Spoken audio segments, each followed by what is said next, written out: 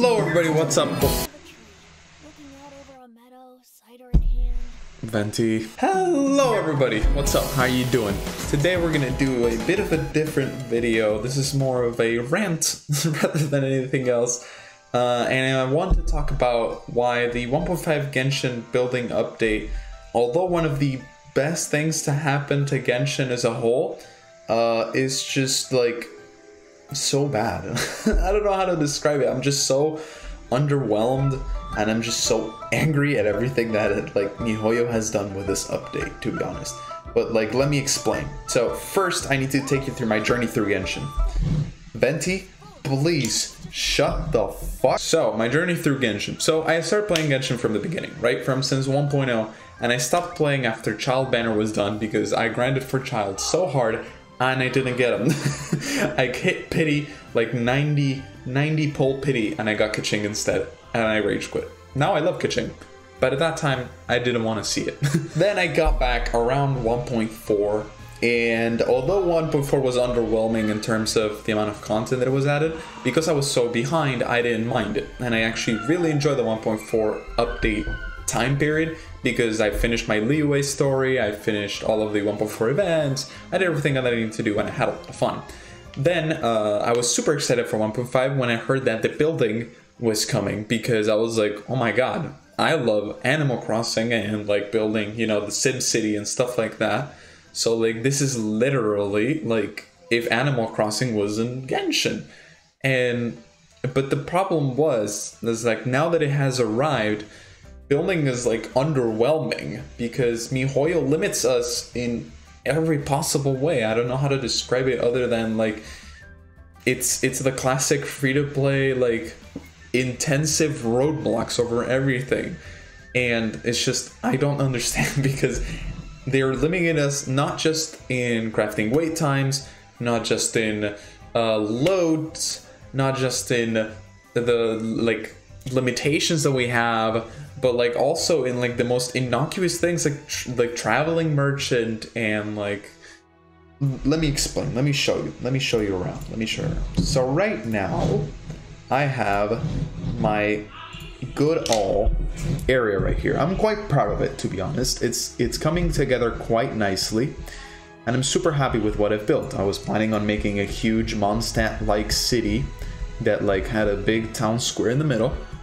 Disregard this is just for adeptal energy for now, but this was that my plan was to make a city, to make a town basically. But the problem is that I've reached the load limit. So what is the load limit? Let me explain to you. Let me go inside and grab one of my cats, since I have 2 cats and a dog, which is pretty cute. Oh, look at them, they're so cute. Look at them. Here, look, I'm gonna yoink a cat. Hold up. Now here is what I mean by the load. So when you're building stuff outside and inside, you have this thing called load. What load does is it's a limit on the amount of things you can put. So as you can see, when I try to click on my cat to place him down, you have reached your furnishing placement limit. Please remove some furnishing first. Now, there are 2 things to consider here. One, there's not that many things here. There's not that many items on the ground in terms of the still gigantic empty space that I have. And my adeptal energy is super low considering that the highest level is 20,000. And right now my adeptal energy is a 6,400 something, which is quite high for the 2nd or 3rd day of the update, but you know, I grind, that's what I do. So as you can see, the load means that we're super giga limited on the amount of things we can do, right?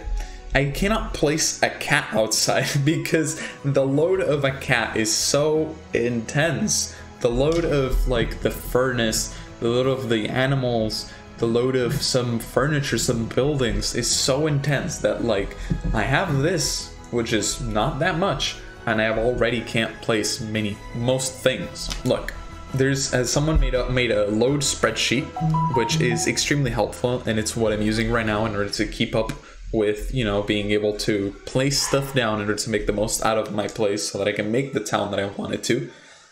but it shouldn't have gotten to the point where we have to make a load spreadsheet and optimize like adeptal energy per load in order for us to not only make what we like, but also be extremely like limited by the load. I don't know if I can communicate myself well, but then comes in the crafting wait times, okay? All of the crafting in this game takes ages. It takes 12 hours for the green, 14 hours for the blue, and 16 hours for the purple, which many of people are saying, yeah, it's okay, but it's okay because of the vials of adeptal speed, which I'm saving up for a stream tomorrow. You should go follow me on Twitch because we're gonna stream and it's gonna be a lot of fun. But like the vials, aside from the 5 you can buy every day, you shouldn't use them in order to like move as fast as possible and be able to use the most things and be able to create the most furniture as you can. You shouldn't use them unless you use them on things in order to increase your trust rank, which is these things that you only get once you craft something for the first time. Right? You should only use it for that in order to maximize your progression, basically. Now we have a problem of, you know, I have a load limit in order to get the most adeptal energy, and I also have to use my vials in order to get the most trust rank that I have to then place those things and make sure that they don't pass the load limit to also make a pretty place. You know what I mean? You could also just spam everything, but like that's no fun. Like, even though I am a grinder and I love maximizing everything, it doesn't make any sense to just spam the entire area with as many things as you can, because also you can't do that because you'll hit the load. And many people, there's the saying that like limitations breed creativity, which like I agree. But the tools that were given to us were meant for large-scale builds. Like, there's a reason why these things and like these platforms and these buildings were added. It wasn't just so that, oh, you can place one and that's it. It was for us to experiment. And in the trailer, they had 999 of these things on their inventory. It was obviously meant for us to place more. So it doesn't make any sense. In the trailer, they showed dogs and cats playing around and large amounts of boars playing around, and that's impossible to do when I can't even place one cat, and if I have all of my stuff here. I have to sacrifice most of the things here in order to place one cat outside. And just to top it all off, the traveling merchant. Like, in order for you to buy the things from the traveling merchant, you have from Friday to Monday, which is quite generous, quite a bit of time to buy it.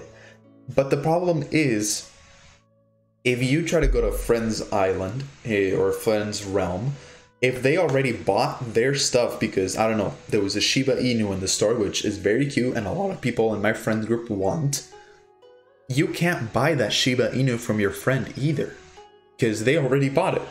There's only one purchase, no matter how many people come in, how many people like visit your island, if you're the owner of the island or if you're a friend or if you're a random that joined after approval, only one purchase of the item of like the slot is available, right? So like you can only buy one dog, one like crane. I have a cat and a crane. You can only buy one cat, one crane in my area, and 5 of different types of these boulders, right? So now you gotta ask, why did they put that limit? Why not make it buy as many things as you want if it's the currency that they want us so hard for us to get? So I don't know. I love the furniture update. I think 1.5 is one of the coolest updates yet, but MiHoYo managed to ruin everything with so many wait times, with so many complications, with so many different limitations that I just get mad, honestly. I just get mad. But yeah, hopefully this rant made any sense. If you agree with me, let me know in the comments. And if I'm doing something really stupid and I'm just overlooking something very simple, please let me know in the comments as well. Because right now, even though I love this update, it's so disheartening to have such a cool tool and such a cool new thing to do and be so limited by it. With that said, Papa Bliss, all the love, and I'll see you next time. Bye-bye.